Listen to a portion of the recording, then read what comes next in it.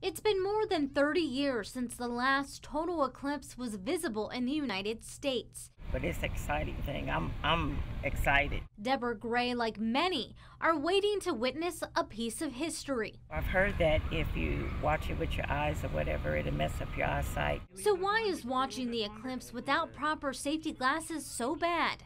Cake News on Your Side asked the experts at Grene Vision Group to explain the impact. The high-intensity light, especially the UV light, can cause a photochemical reaction. Basically what that happens is it causes damage to the photoreceptors and the cells underneath the retina. When the sun is blocked by the moon during the eclipse, you might think it's okay to not wear safety sunglasses because it's dark, but you're wrong. It is still burning cells off your retina, which is crucial for vision. The retina is the tissue that takes light information and makes it into images for us. And that's transferred to the brain. So that's the most important part of your eye for vision. Long exposure can cause scarring of the retina and even lead to partial or permanent blindness.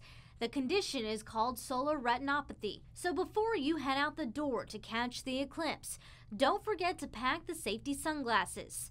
Josiah Perkins is already testing them out. Well, it's just an orange yellowish circle with a little green aura.